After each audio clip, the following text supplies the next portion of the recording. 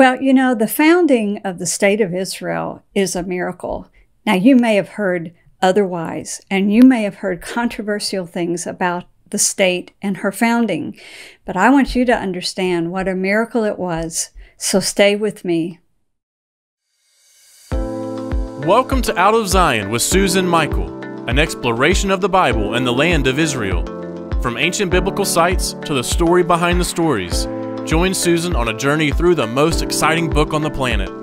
Hit the subscribe button for future episodes, which will deepen your faith and bring the Bible to life. And now, here's our host, Susan Michael. Well, welcome to today's Israel Answer episode. We're on part 4 of connecting the Bible to today. We have so far discussed the development of Judaism since the Bible, the development of Christianity since the Bible, that persistent evil of anti-Semitism. And today we're going to talk about the founding of the modern state of Israel. I believe you will agree with me what a miracle it is, and it reflects a great God who can turn the heart of the king, as the Bible tells us, whenever he wants to fulfill his purposes. So there's lots of history I could tell, but I'm going to start with the birth of the Zionist movement about 200 years ago. It was started by a Jewish journalist living in Austria. He was a totally assimilated Jew. He didn't celebrate any of the Jewish holidays or didn't go to synagogue. And he thought really that the future of the Jewish people was to be assimilated. And then he went to France, where he covered a court case that was taking place, and it was a totally anti-Semitic court case on trumped-up charges against a Jewish soldier in the French forces. And this journalist sat there and listened to this, and he came to the realization there was only one hope for the Jewish people, and that was that they had their own state. The journalist's name was Theodor Herzl. He went back to Austria and he wrote a book called The Jewish State, and he laid out his proposal for the creation of one. Now, he was just a journalist. He didn't have any movement behind him, no political following, no political influence, really. But he had the idea, he saw the need for it, and wrote this book. And he said that if the Jewish people had their own nation, not only could they defend themselves and secure their own future, but that from there, they could combine their power, their willpower, their intellect, and be a blessing to the world. That's the vision of Zionism. It's to be a blessing to the world. Now, at the same time this was happening, something else had happened that I described 2 weeks ago on our episode about the growth of Christianity. That was that the Bible had been translated into the everyday language through the printing press. It had been distributed in mass quantities. And now there were a whole new segment of Christianity that was growing. And it was the Bible-based segment, or the evangelical segment of Christianity. And it became so strong in England and this movement taught from the scriptures. They saw in the scriptures that God had made all these promises to the Jewish people, and that one day they would be restored to their ancient homeland. And so these early evangelical Christians in the UK were called restorationists. They prayed for and they advocated for the restoration of the Jewish people to their homeland. Well, it just so happens there was one of these Bible-believing Christians in Austria, where Theodor Herzl lived, who had done a complete study of the book of Daniel, and he had come to the conclusion that 1897 was a key year in the return of the Jews to their ancient homeland. Well, it was in the late 1800s that Theodor Herzl had just written his book. And this evangelical Christian who was serving in the British Foreign Service, he was a chaplain in the British Embassy in Vienna, Austria. He's walking down the street and he looks in the storefront of a bookstore and he sees this new book by this Jewish journalist called The Jewish State. He buys a copy, goes straight home, reads it cover to cover, and then he goes to look for and find Theodor Herzl. When he does, he knocks on his door. Theodor Herzl opens the door, and this British chaplain says to him, "I have been waiting for you. You are the Moses that are going to lead the Jewish people home." And this is the beginning of the story of a really amazing friendship between this totally assimilated and secular Jewish journalist and this Bible-believing evangelical restorationist Christian chaplain of the British Foreign Service.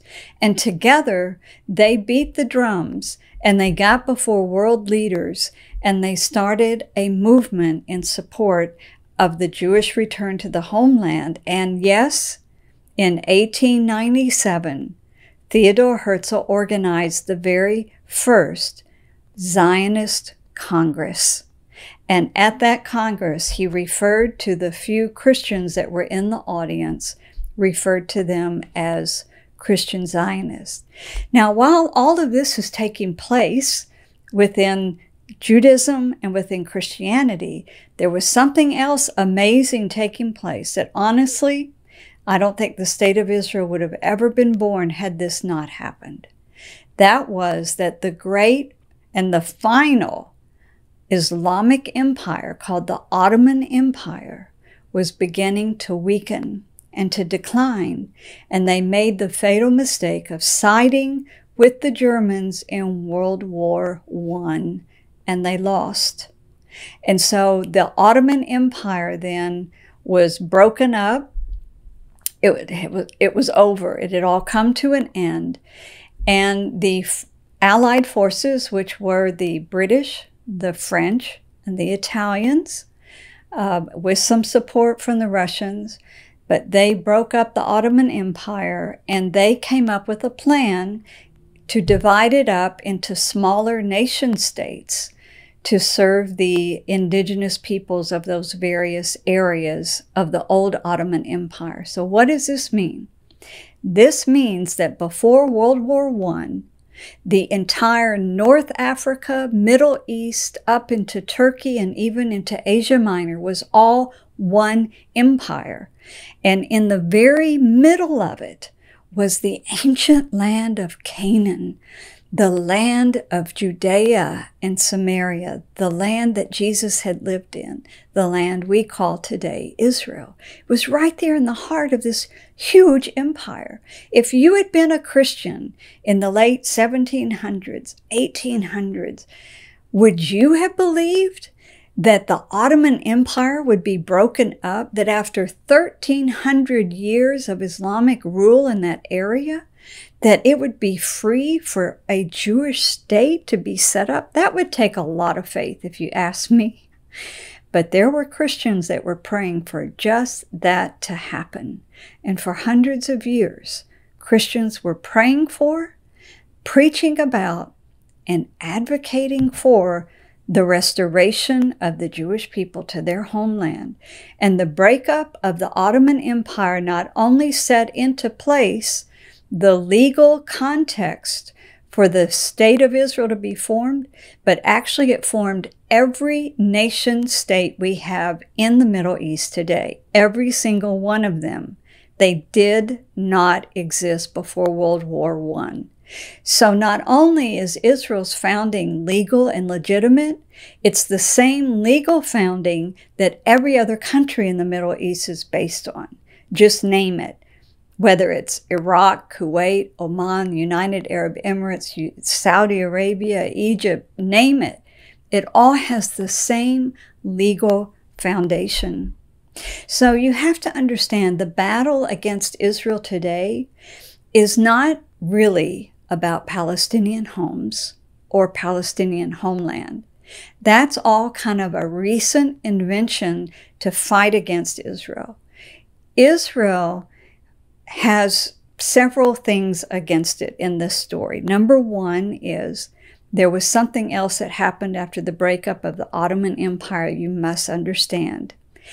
That was that there became an Islamic reaction to it, a fight against it, and a fight to reestablish the Islamic empire, and that is called the Caliphate. And that movement is started by the Muslim Brotherhood. They were formed in Egypt in 1928, and that was to react against this breakup. And so before you know it, as soon as Israel is founded, Jewish sovereignty over land that had been Islamic, there was an Islamic push against it.